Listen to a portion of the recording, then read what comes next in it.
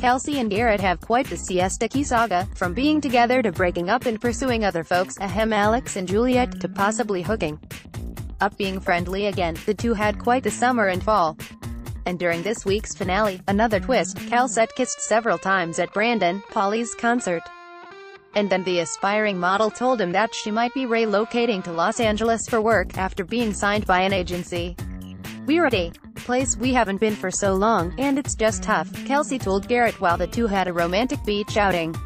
"I have no idea what to do." While Kelsey's path is to be determined, the packing scene, the former foes turned pals reflected on how their bond has changed since the early days of the MTV series.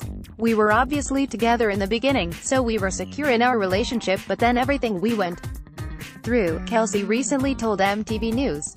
"But I think we both realized that at the end of the day, no matter what, we're both going to care for each other." Garrett agrees with his fellow Floridian. "We've been through a lot," he dished. "I'll always look out for her and make sure she doesn't get involved in a difficult situation. It was hard to be around her. I had to regain that ability to be around her and have conversations. I'm glad that I'm now able to be with her and talk with her.